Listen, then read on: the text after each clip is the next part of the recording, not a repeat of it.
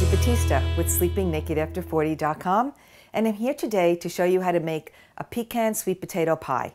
Now this pecan sweet potato pie has no refined sugar in it because the sweet potatoes are yummy sweet.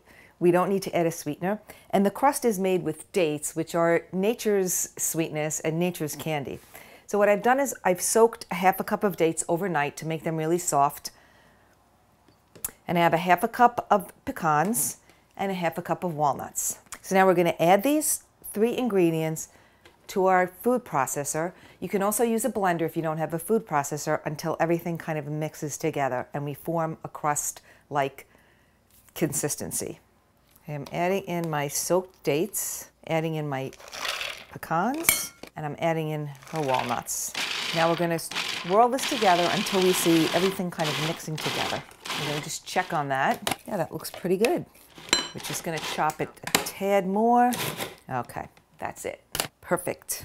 We're going to just scrape out our crust, our nuts and our dates, and we're going to spread it out in the bottom of our pie pan just like we would a crust. And just kind of work your way around up the sides, being sure to cover everything. There you go. And now we're ready for our filling.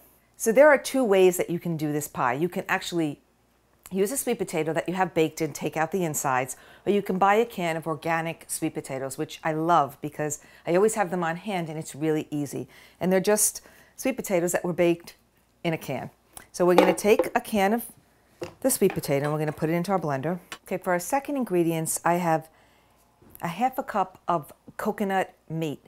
Now this coconut meat came in a jar. It's also known as coconut cream or coconut butter, where they actually take the meat of the coconut and they just put it in a jar. There's nothing else added to it.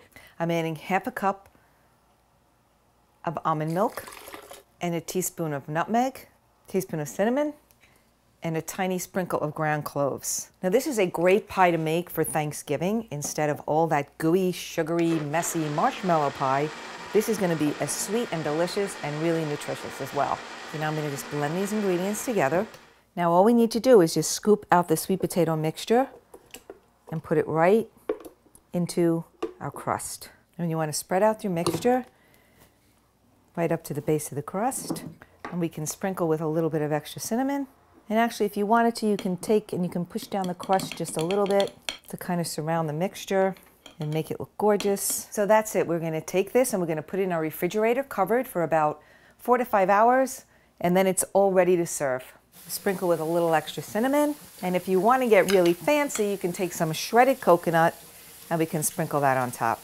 I'm Rosie Battista with Sleeping Naked After 40, and this is how to make a pecan sweet potato pie.